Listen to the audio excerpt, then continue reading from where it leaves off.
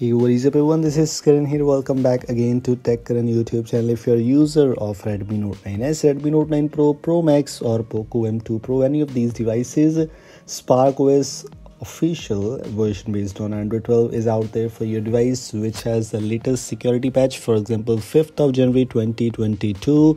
And yes, we are talking about Android version 12.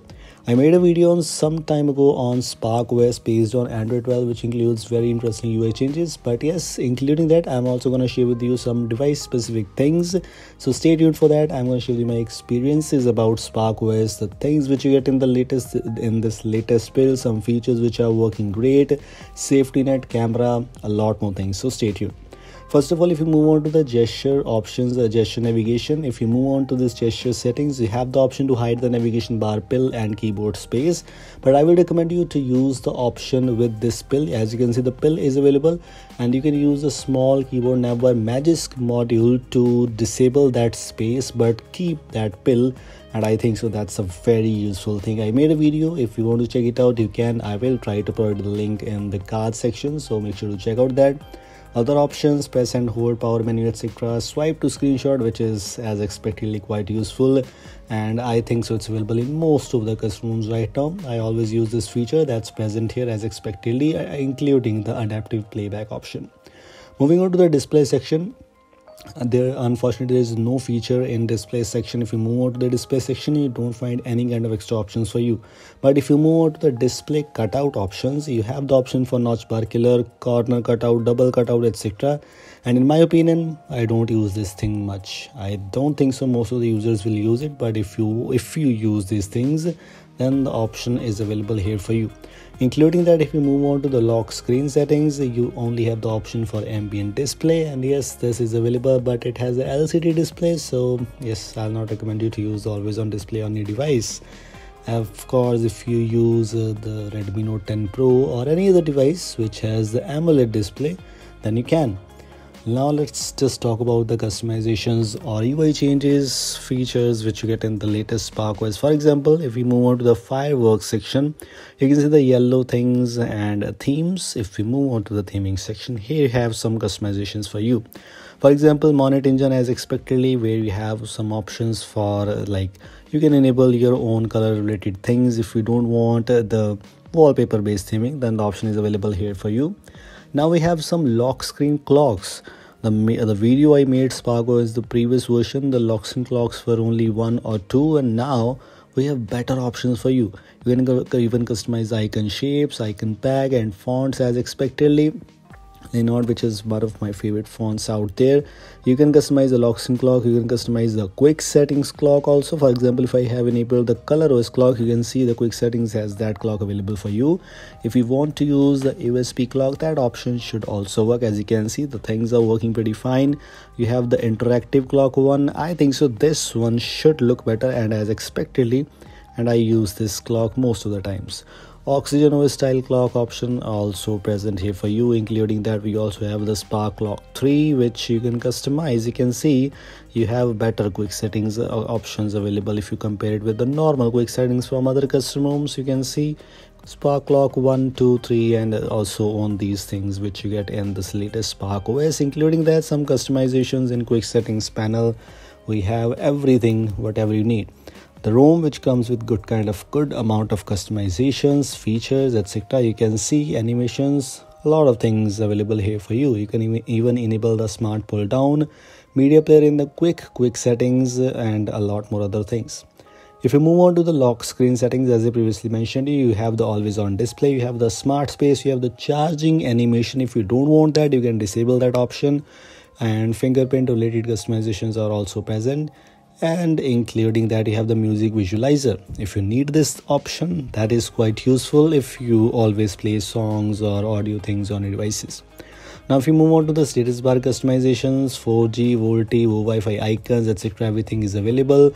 Clock and date related customizations, some customizations in status bar icons. If you want to enable those options, you can. If you don't want to enable some icons, you can disable those.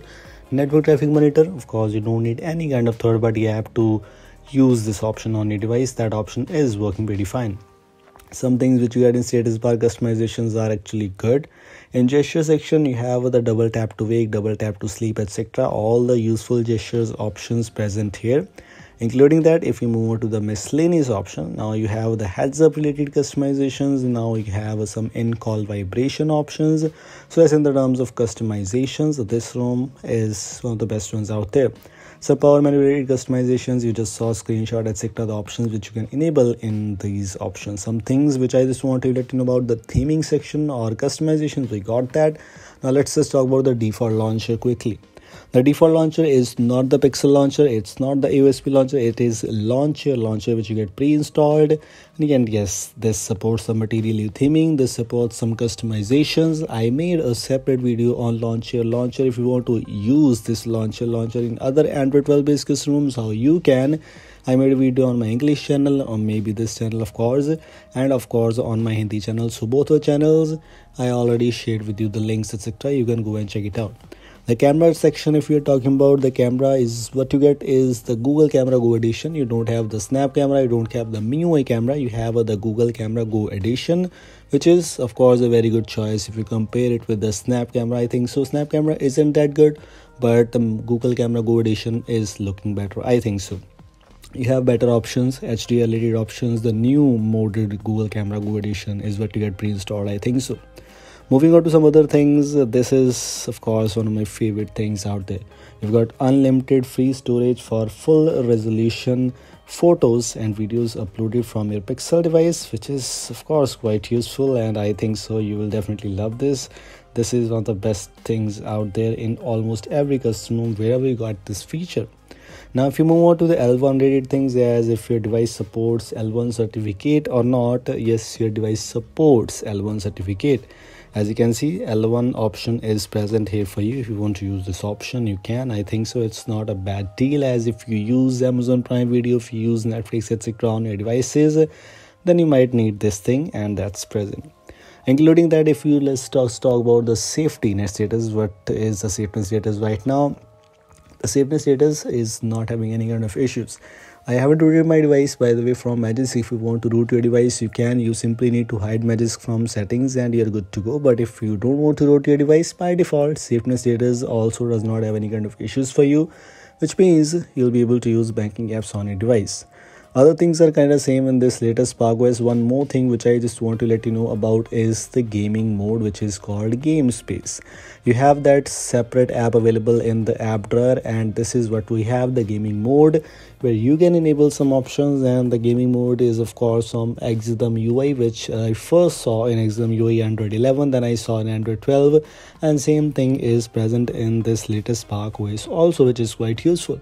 All the things which I just want to let you know, I have already shown you. So yes, if you want to install this build, link is in the description. Installation is same like other custom ROMs.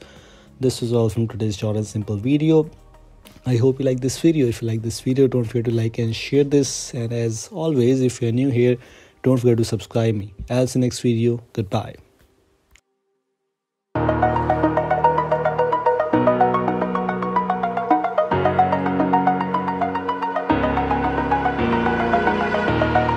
Over the edge, feel like I'm floating through the air.